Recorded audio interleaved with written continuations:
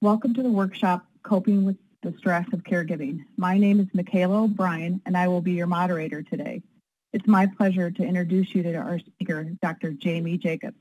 Dr. Jacobs is an assistant professor in the Department of Psychiatry at Harvard Medical School and a clinical psychologist at the Massachusetts General Hospital Cancer Center. She is also Director of Caregiver Research in the Outcomes Research and Education Program at Mass General. Dr. Jacobs' work focuses on improving the emotional and physical well-being of patients with cancer and the individuals who care for them.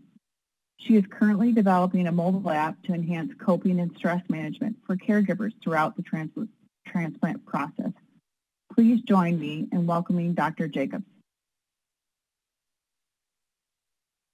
Thank you, Michaela, for that introduction. And hello to everyone. Good afternoon. I'm really excited to be presenting to you all, at least virtually.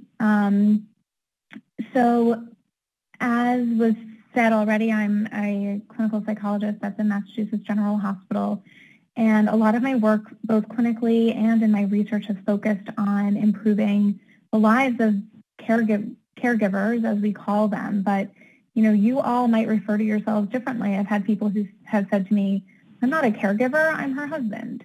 And so I just want to acknowledge that even though we use this term caregiver and, it's not quite, it's not perfect.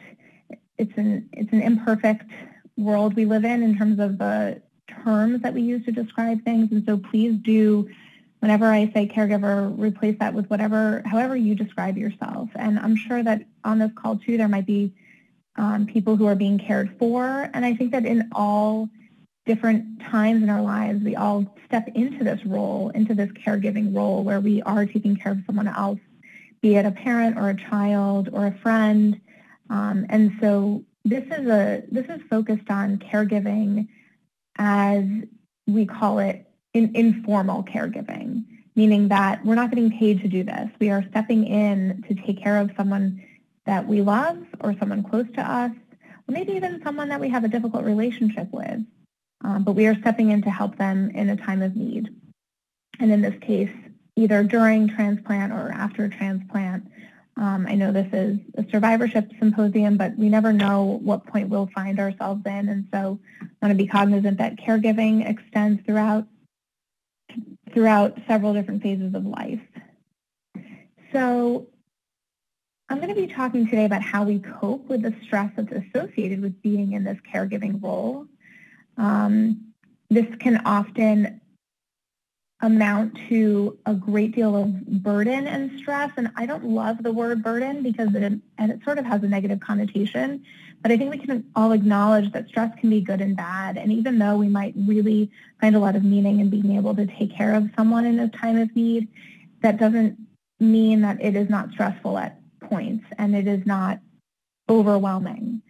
So we're going to talk a little bit about the negative effects of stress on the body and how we want to combat that with 3 different coping strategies that I'll talk about today, starting with relaxation as a skill that we can use when anxiety is mounting, moving into something we call active coping, which is taking more control and having more agency in how you respond to stressors, and then ending finally with self-care and setting an intention for self-care so that you can incorporate self-care practices back into your day and back into your life to buffer the effects of stress on your emotional and physical well-being.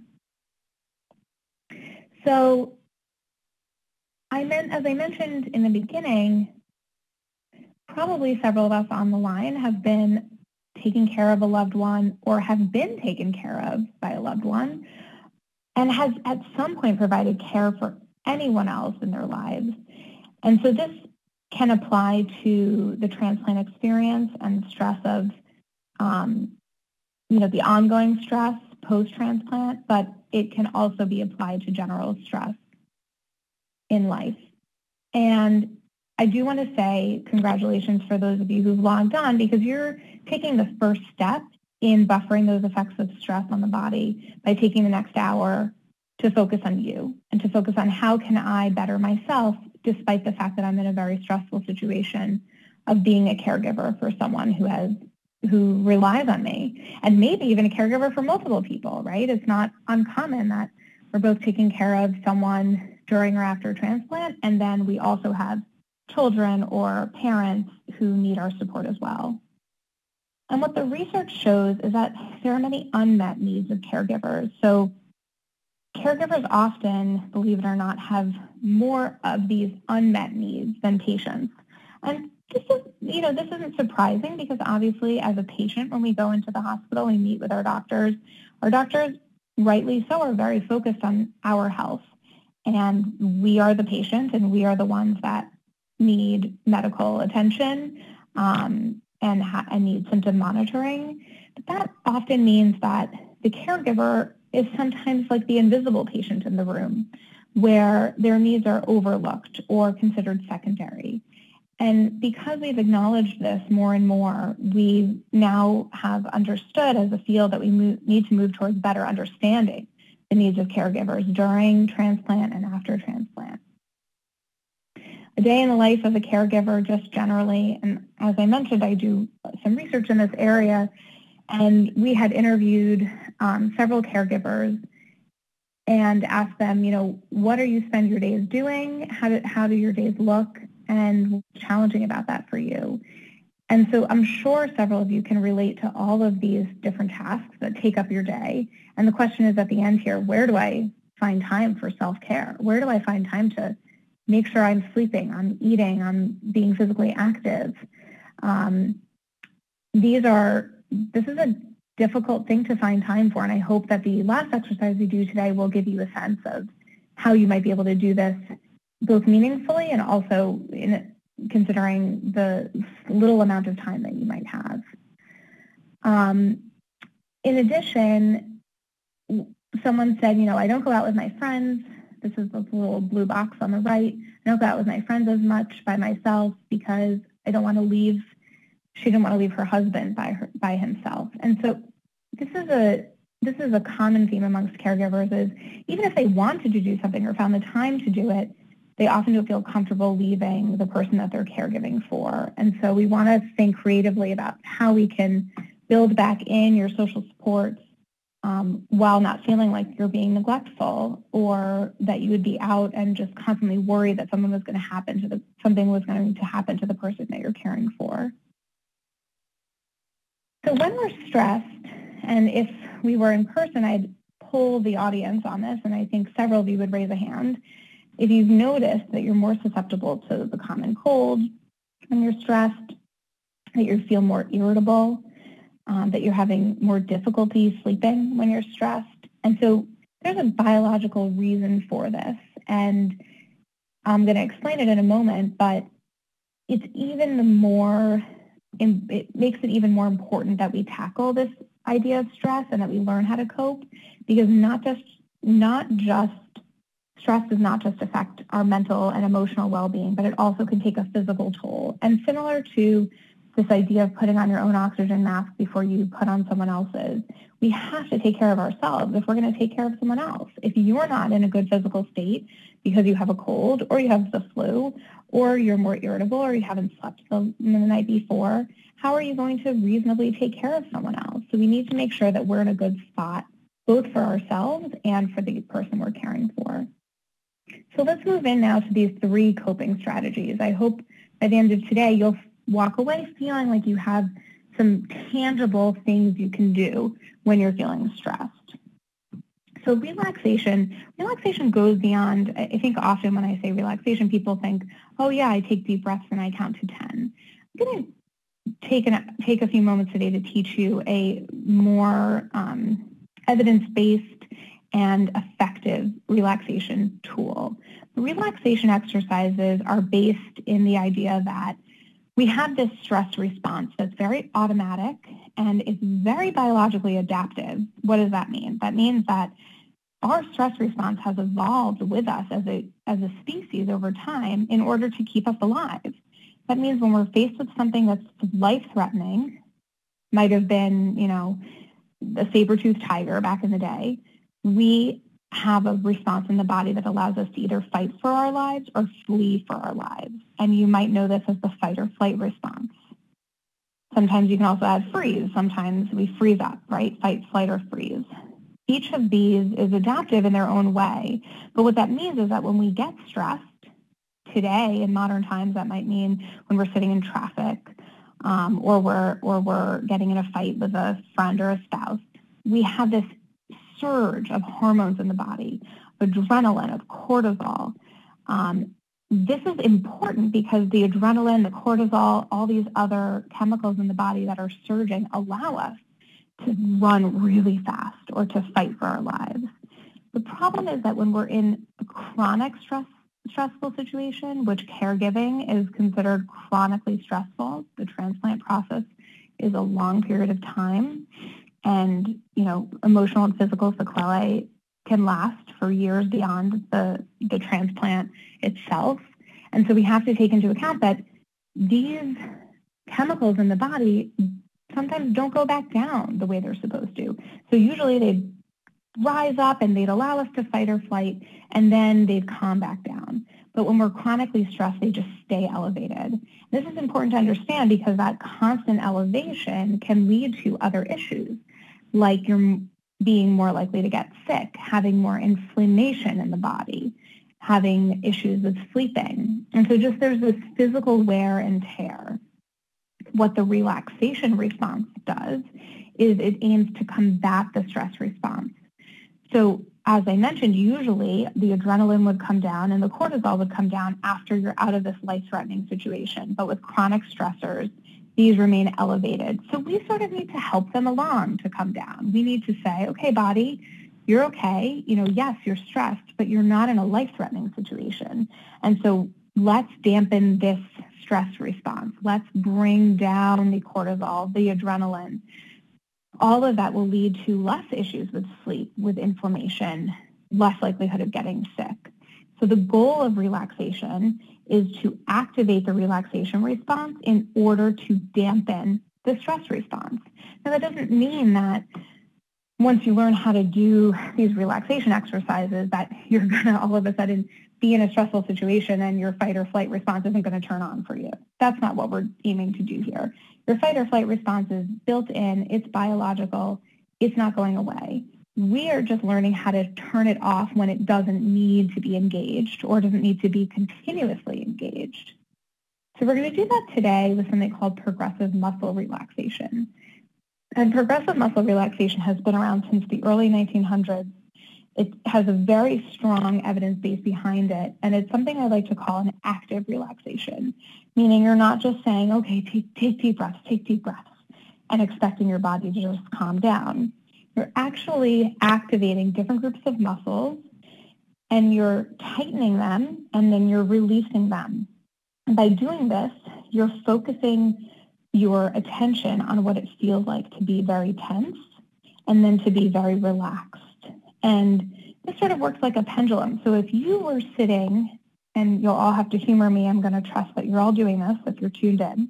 But if you were sitting, wherever you're sitting right now, at a desk or at a table, and if you were sitting and I said, just now go ahead and relax, you would be going from sort of a neutral state to a relaxed state. And it would be hard probably for most of you, including myself, to notice the difference between a neutral state and a relaxed state.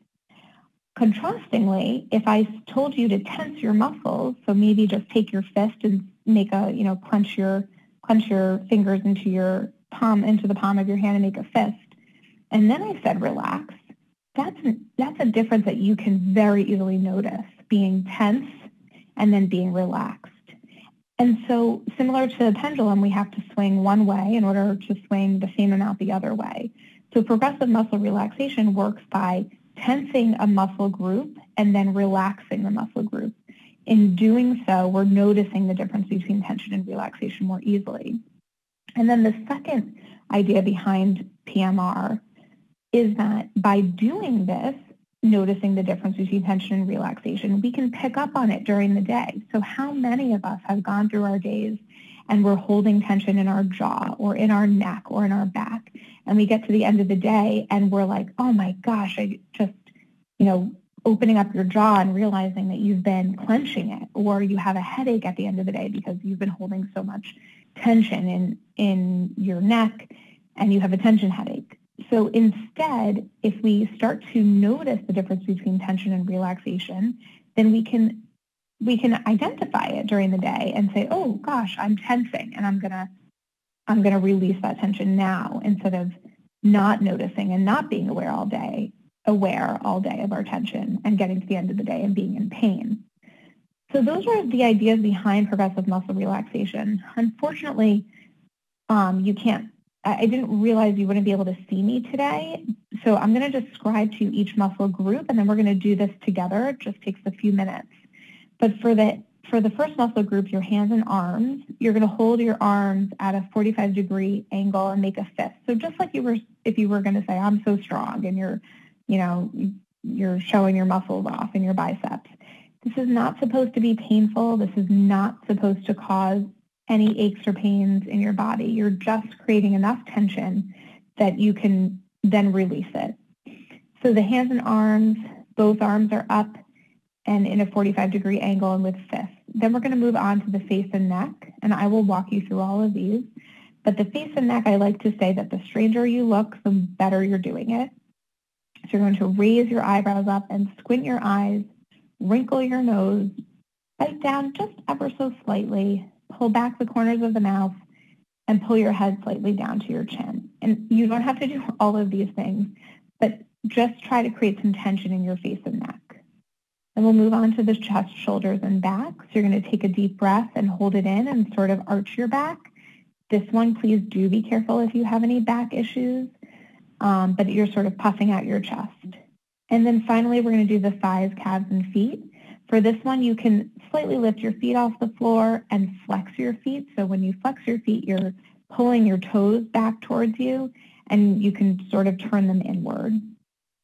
I really like doing TMR lying flat on your back on the ground, but I recognize you might not all be able to do that right now.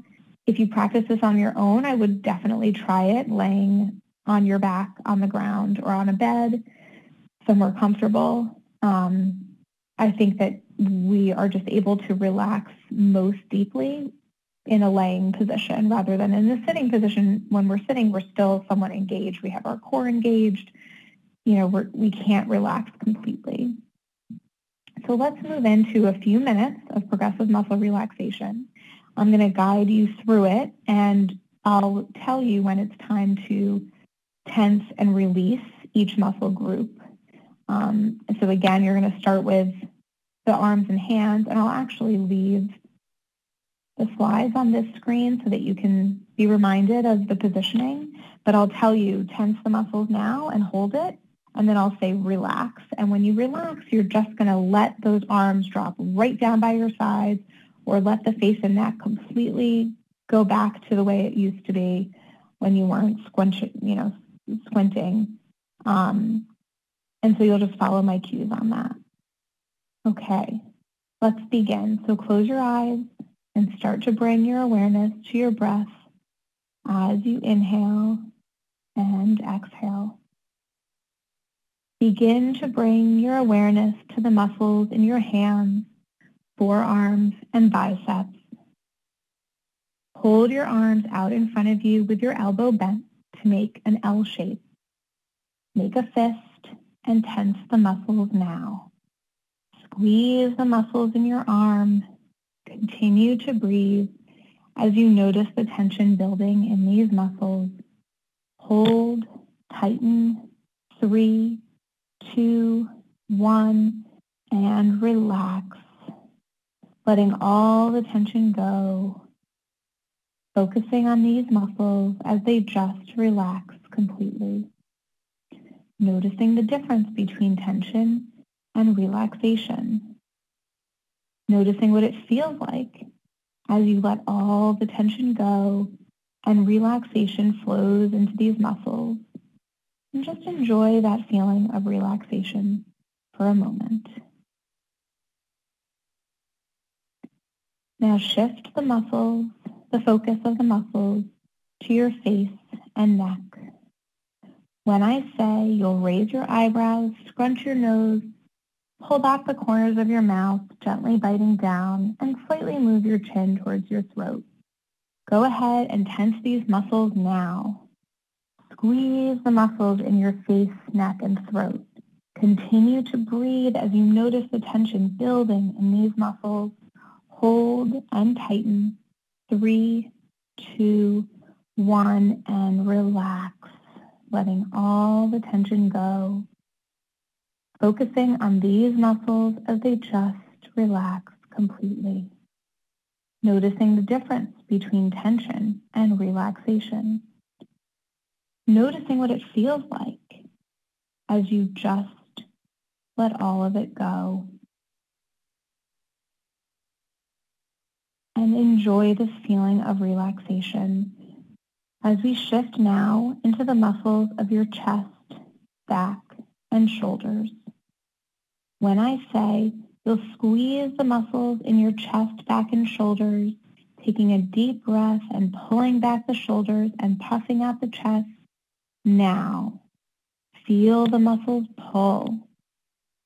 Notice the tension building and rising in these muscles as you continue to breathe, hold, and tighten, squeeze, 3, 2, 1, and relax, letting all the tension go, focusing on these muscles as they just relax completely, noticing the difference between tension and relaxation.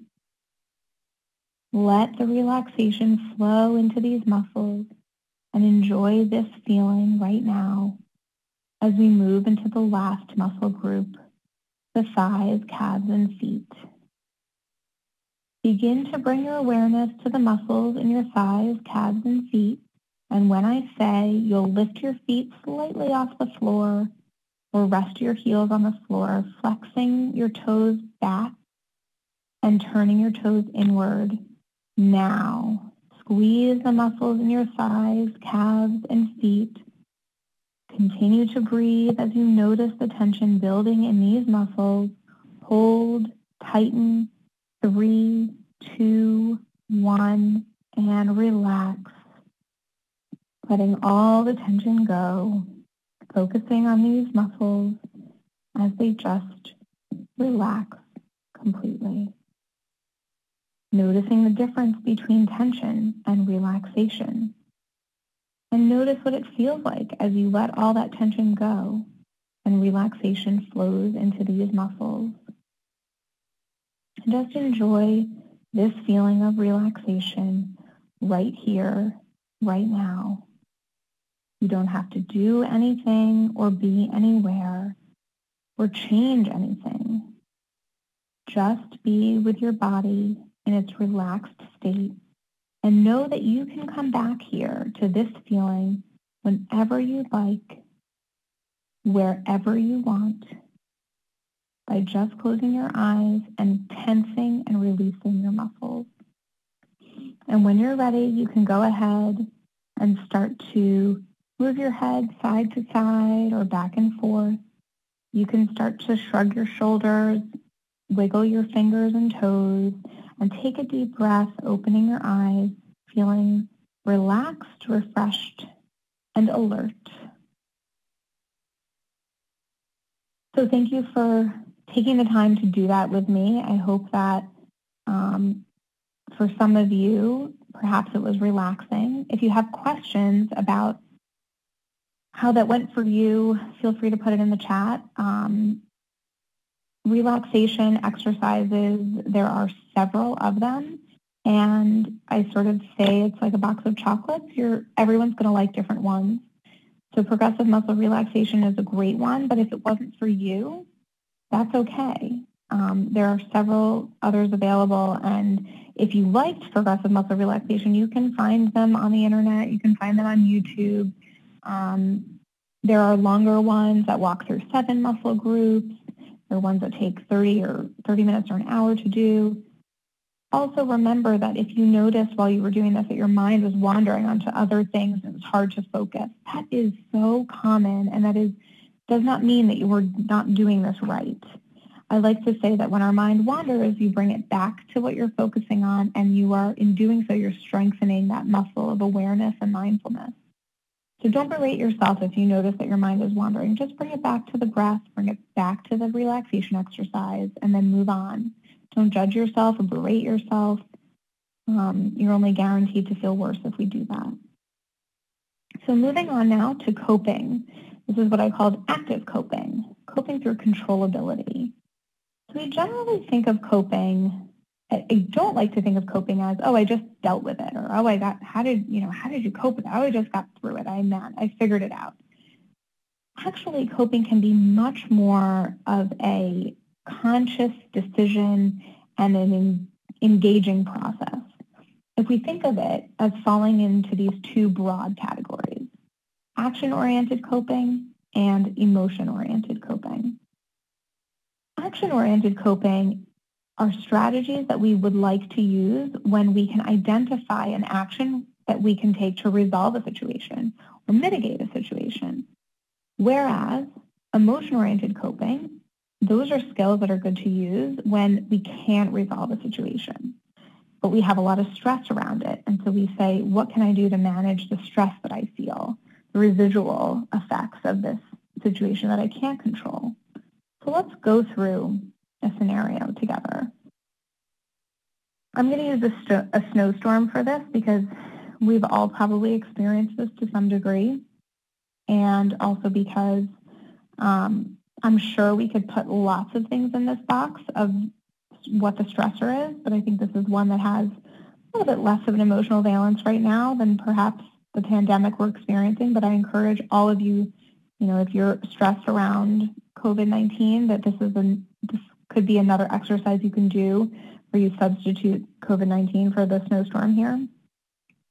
So controllable would be things that you can do to mitigate the effects of the snowstorm, right? You can stock up. You can stay with a friend closer to work, perhaps. You can leave early from work back in the day when we weren't working from home to avoid any dangerous conditions on the road, or you can move your car off the street.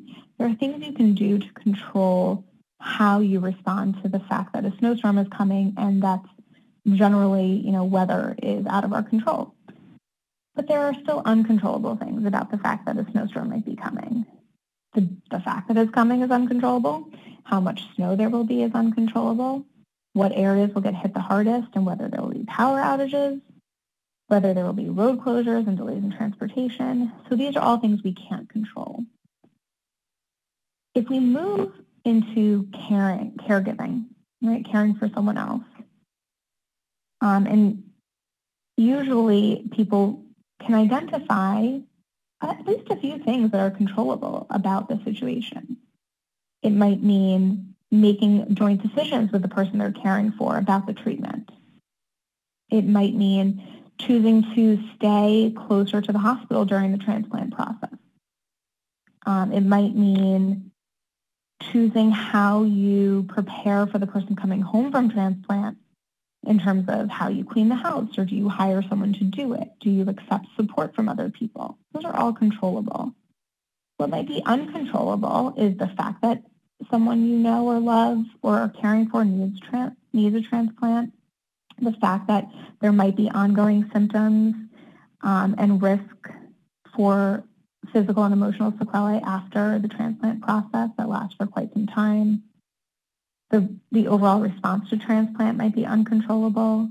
And so you can see, and I encourage you to fill this chart in yourselves or with the person you're caring for. You can see here that we can definitely identify both controllable and uncontrollable facets of different stressors.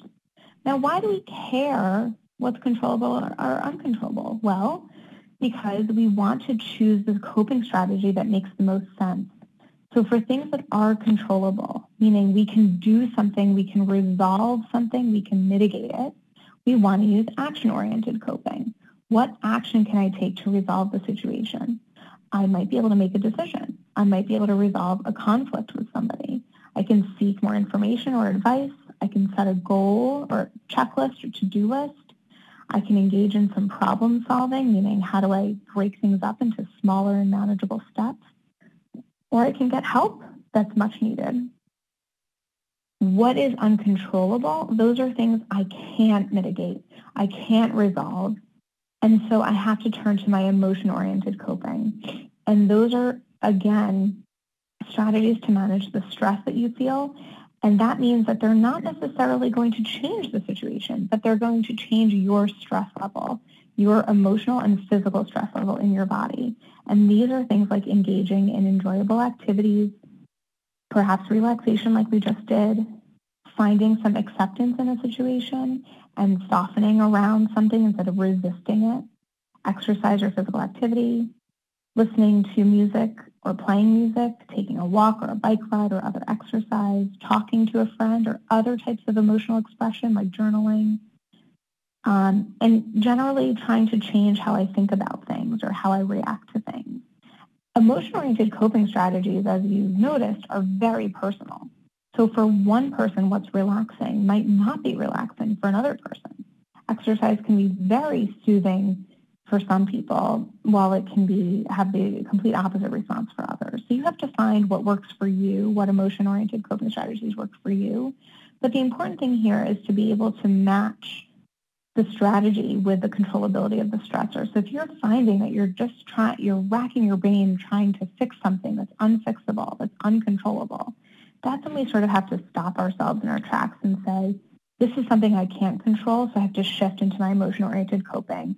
And how do I, maybe you're waiting for the results of a test to come back for the person you're caring for, and it's stressful, but no matter what, that test isn't going to come back any sooner, and you have to wait 2 or 3 days for the results. That's a good time for emotion-oriented coping because you're self-soothing and you're managing stress. Now, if you had a question or a concern about a symptom that the person you're caring for is experiencing, that would be a time for for action-oriented coping because you're trying to get more information or advice. You're asking questions, or you're setting some sort of goal, or you're engaging in problem solving by talking to the healthcare team. So you can see how in each of these it's important to identify what I can do about a situation, and then am I using the right coping strategy for that situation. Finally, I'll move into the end of my talk, which is setting the intention for self-care. So I mentioned self-care practices. This is a nice one to do with someone else. We can't break up into small groups in this virtual presentation, but I left it here as a reminder because I do think it's a nice one to do with a partner, with 1 or 2 other people. And it's taking these 6 steps to figure out how can I reincorporate something that's meaningful or helpful for me to manage the stress of caregiving. So the first step is identifying what is something I used to like to do. Can I incorporate it back into my life? This third point is one of the most important. Do I need to do it differently? And how can I be creative about doing it differently? I'll give you some examples of what I mean by this. What might get in the way of me doing it, and how will I overcome that obstacle, and then making a plan and actually following through with that plan. And that's where having another person involved in setting this up can be really helpful because they can help hold us accountable for what we said was our goal. And we can check in with them and they can check in with us to see if we actually followed through on the intention that we set.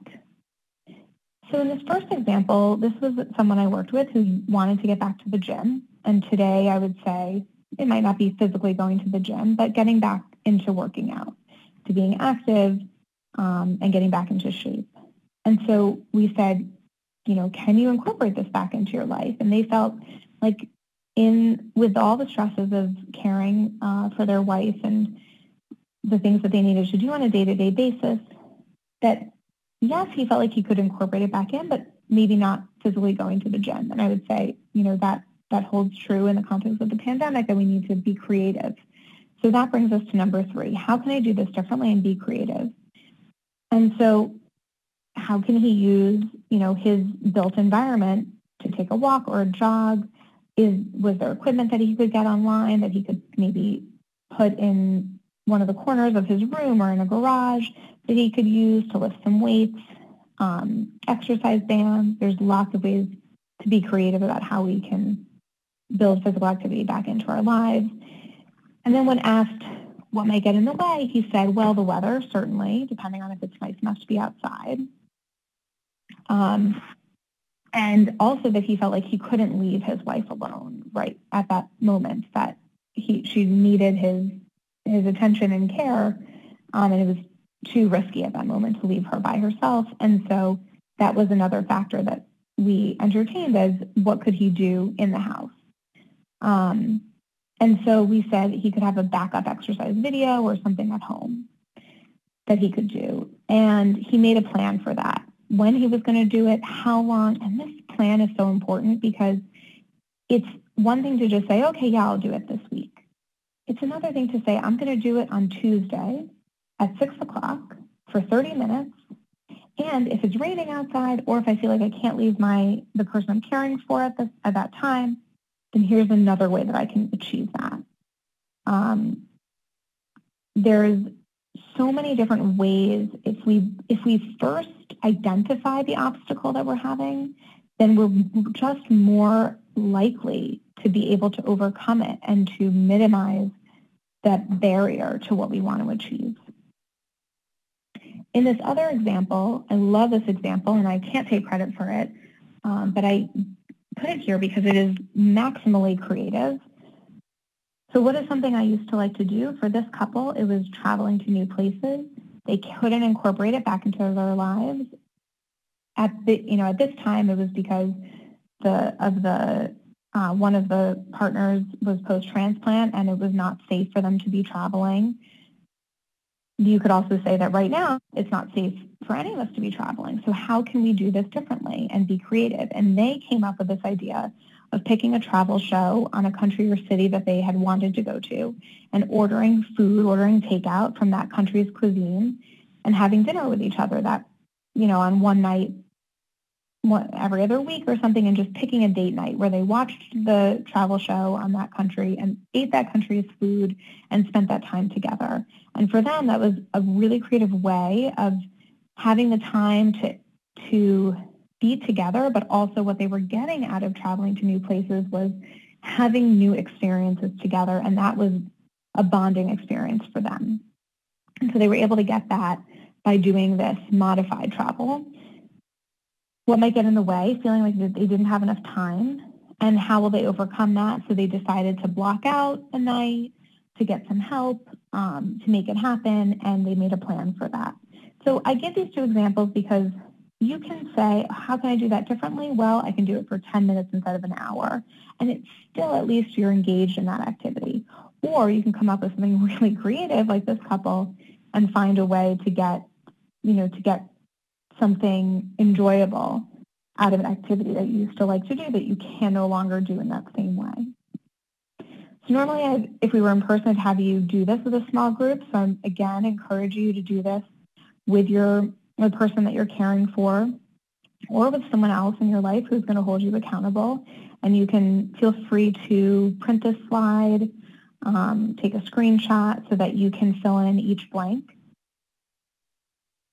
And then make sure that you are really following through. So set that intention to practice the self-care and check in with the person that you identified. And again, this could be making sure that you get the sleep that you need, and it could be setting a time for bed and setting a wake-up time and getting more regular in your sleep. It could mean figuring out a way to eat a little bit more healthy throughout the week, considering all the demands of caregiving that you're doing. It could mean finding time to sit down and talk with the person you're caring for to figure out your needs and their needs and how do you balance them. So I encourage all of you to set an intention for self-care this week and to try to carry it through in the coming weeks. In summary, I'll wrap up by saying I hope that you feel like either from all three of these or from just one of these tangible skills that you have to apply to try to manage the stress of daily life, the stress of caregiving, either by relaxation. Again, there are several different types. Making sure that you're coping by focusing on what you can control rather than what you cannot control, but knowing that what I can't control, I can still find a way to soothe around that, to manage my stress around it. It's not just that I have to say, oh, I can't do anything about that, so I'm just going to let it eat away at me. And then finally, setting that intention for self-care. So thank you so much for sticking with it, and I wish you all improved coping. Being a caregiver is not something that is easy or necessarily comes naturally to us. There are a lot of things that can change over the course of transplant in our relationships with the people that we're caring for. It is not always someone that we have a good relationship with, and so I want to acknowledge that too, that these are complex and new situations, and all of you have already found ways to cope because you're getting through day by day. And I just hope that these skills perhaps enhance the way that you've been coping and make it a little bit more of an active experience for you. And I'd love to now take questions. Thank you. Thank you, Dr. Jacobs. That was an excellent presentation. As a reminder, if anybody in the audience has a question, please type it into the chat box on the left side of your screen. Dr. Jacobs will take questions. Let's see, our first question is from Susan. Susan wants to know, what should I expect from a caregiver? What are some of the responsibilities or chores that they may need to help me with?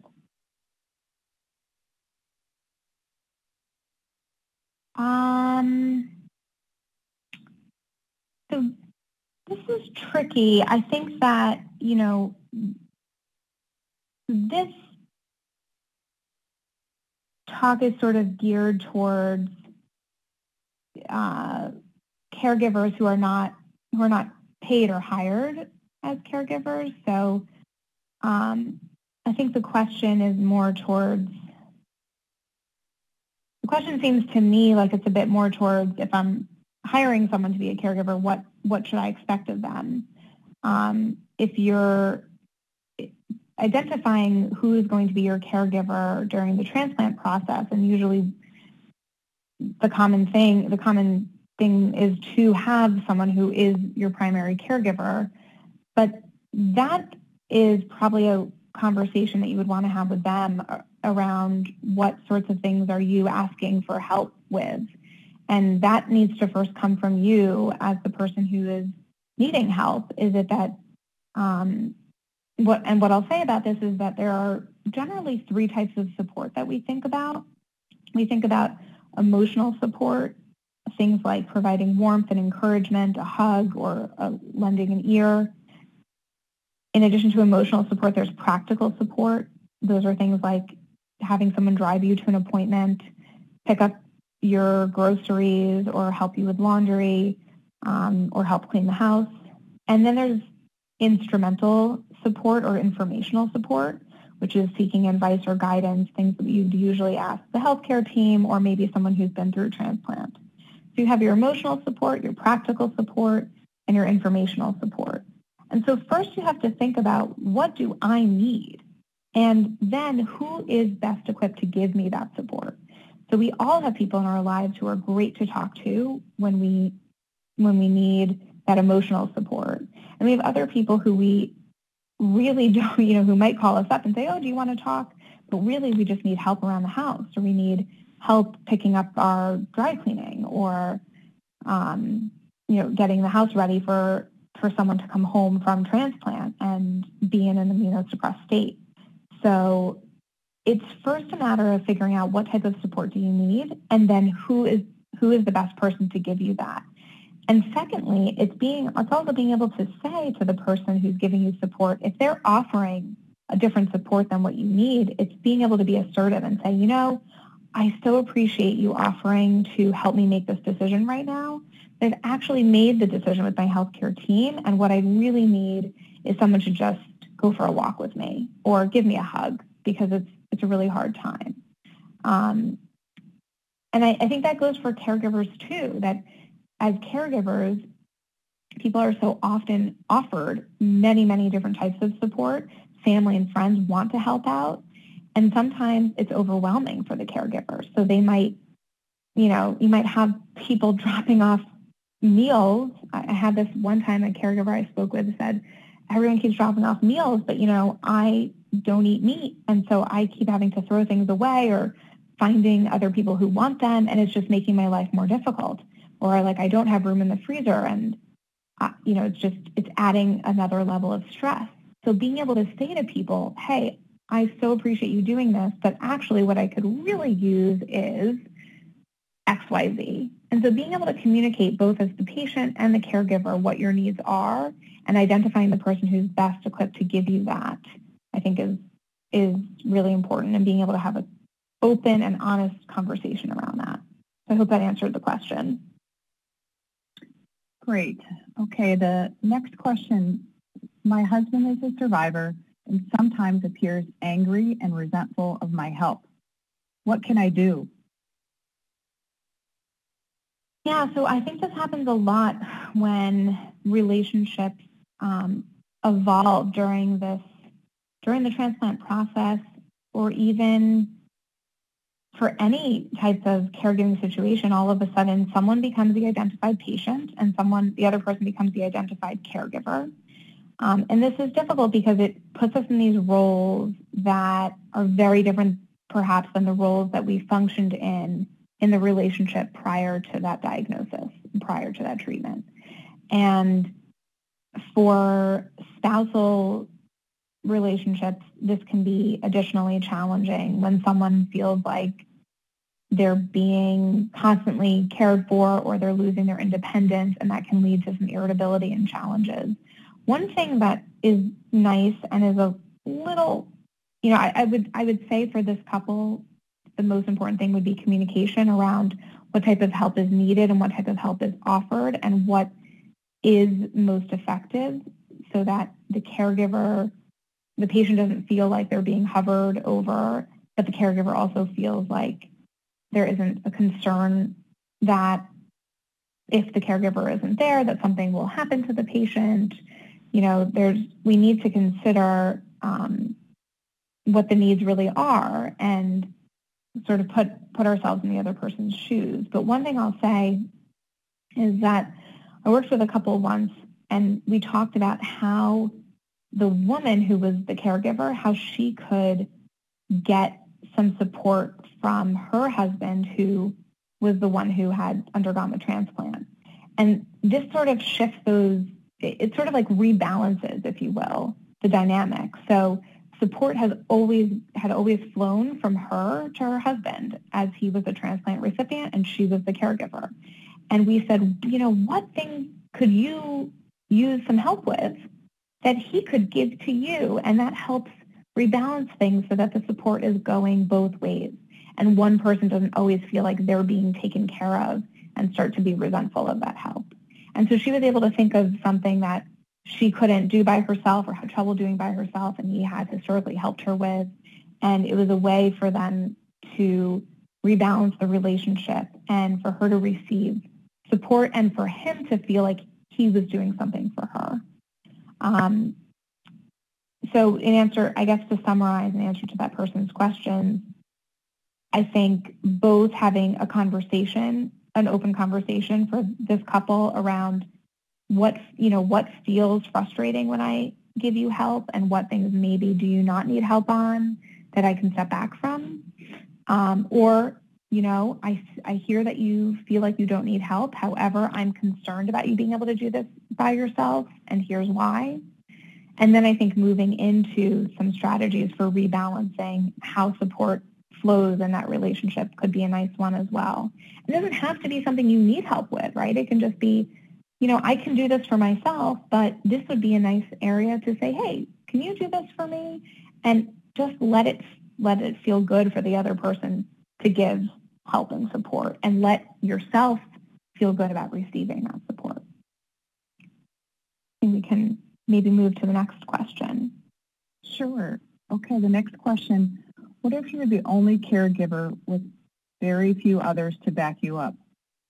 What could I do to get some extra help?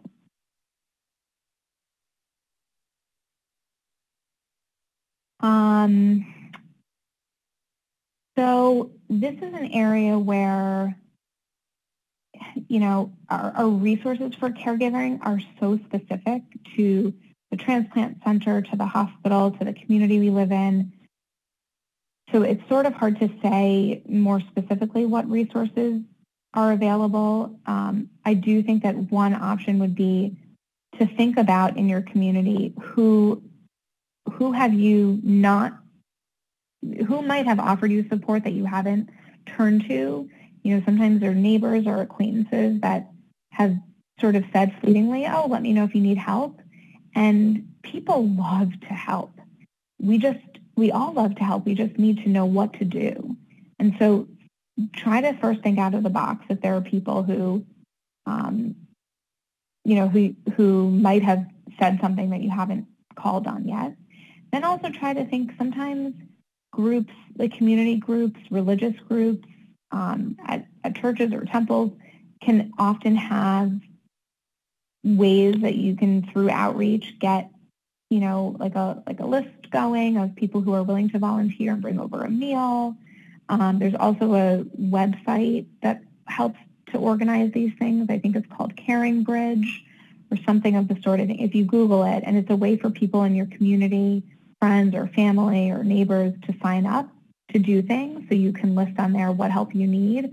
I need someone to watch my kid for an hour so I can go pick up medication, or I need someone to help me clean the house. And people can sign up for different activities. So that's another way to reach out to people who might otherwise not be in your circle of close supports. Okay. Is it common for a patient to not be very cognizant of what stress and work it is for their partner to be the caregiver? I'm thinking of all the stress being put on the patient with chemotherapy and the stem cell transplant fog. Yeah, sure. I think that a lot of people themselves don't realize how stressful it is for someone else to care for them. And then a lot of people, also outside of the patient themselves, don't realize how much stress might be on the caregiver themselves. And so I think that's very common. And yeah, it's also, as the patient, we're going to be fixated on ourselves and our symptoms and recovery. And as the caregiver, you're focused on yourself and on the person you're caring for. So it's double duty. And I think it's very common for there to not be a sort of understanding of how much stress it places and how much burden and how much worry and concern and just how much of a full-time job it is to be a caregiver, let alone the emotional, feeling emotionally overwhelmed. I think if people are feeling like the stress and the burden isn't appreciated or understood by the person they're caring for, it's nice to maybe have conversations that are sort of facilitated by some online reading. There's a lot of literature now about the stress of caregiving and the rates of anxiety and depression in people who are caregivers in the general cancer population, but also specifically through stem cell transplant. And so I think you could start with some reading about, hey, there's actually a lot of anxiety and mood difficulties that I'm facing as the person who's caring for you, and can we talk about these? And if you start out with, removing yourself from it and just talk about the data that exists and the challenges that we know caregivers are having, and then you move that into a more personal conversation, that might be a nice place to start. Okay. What is a good way to handle friends who inquire about the patient all the time, especially when I'm taking a break and would rather focus on something else? Yeah, I think we hear this a lot, and this goes back to sort of what I was saying before about people wanting to give support and wanting to offer support, but not always knowing how to do it and what we need. And we need to be able to communicate that. So this is an area where I would tell this person to try their best to communicate to those friends reflectively by saying, hey, I so appreciate you checking in. It's so kind of you to be thinking of us. And I know you're also care about this person and you genuinely want to know how they're doing. And I always like using the and At the same time, I'm trying to figure out a way to create space for myself and to make sure that I'm getting the rest and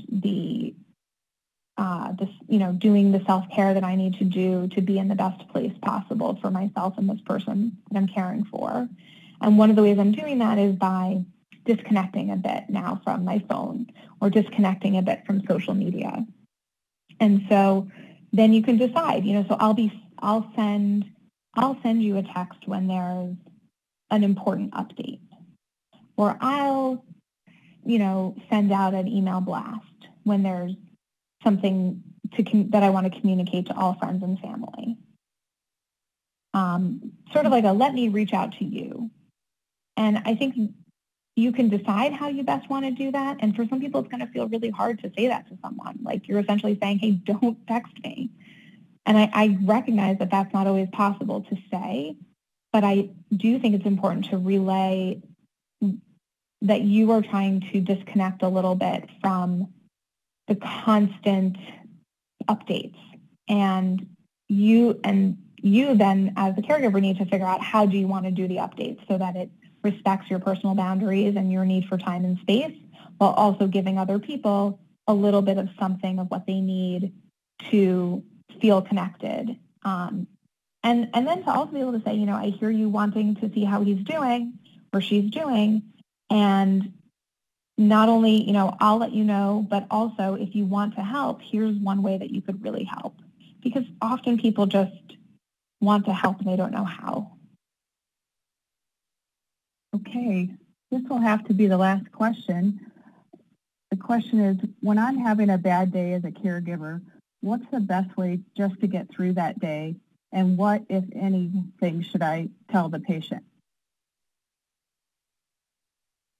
So I think we all have bad days, and the first thing is to just tell yourself that it's okay to have a bad day, that it's okay to worry or to hurt or feel pain or to be in a tough spot. And I think we get into traps or when we think that we have to feel better, right? That we have to cheer up, that we have to be stronger. And that just puts more pressure on ourselves and more weight and more burden. So instead, being able to say, today is not a good day. Today I feel down. Today I feel anxious. And I like to use something from a type of therapy we do that's called observe, describe, and participate, which is you're observing your emotions and you're describing them, but you don't have to participate in them. You don't have to try to change them or do anything about them. And you can say, I didn't buy a ticket for that train. So being able to acknowledge that, yeah, I feel sad today and it's okay for me to feel sad today. And you know what? It's okay for me to feel sad today and tomorrow. I don't necessarily have to cheer myself up or fix it or find a way to feel better. If weeks go on and you don't feel better, then I would encourage you to seek more support and to maybe perhaps talk to a mental health provider. But if you're having a few bad days, the worst we can do is berate ourselves and criticize ourselves for not feeling well. And in terms of the communication, that's personal depending on how the communication has been in the relationship. But I think it's okay to communicate that and to say, I'm having a difficult day today. I want to still be there for what you need. But I'm also want to let you know that I'm going to be taking a little bit of space for myself. And taking a little bit of space for yourself, whether it's 30 minutes or an hour, shorter or longer, is perfectly reasonable and very important to do. So you will be a better caregiver for it. But you will also be healthier for it, emotionally and physically. So I would encourage you to communicate that to the person you're caring for, and then also not put pressure on yourself that you have to make yourself feel better or cheer yourself up. Well, thank you. On behalf of BMT InfoNet and our partners, thank you, Dr. Jacobs, for the very helpful remarks. And thank you, the audience, for your excellent questions.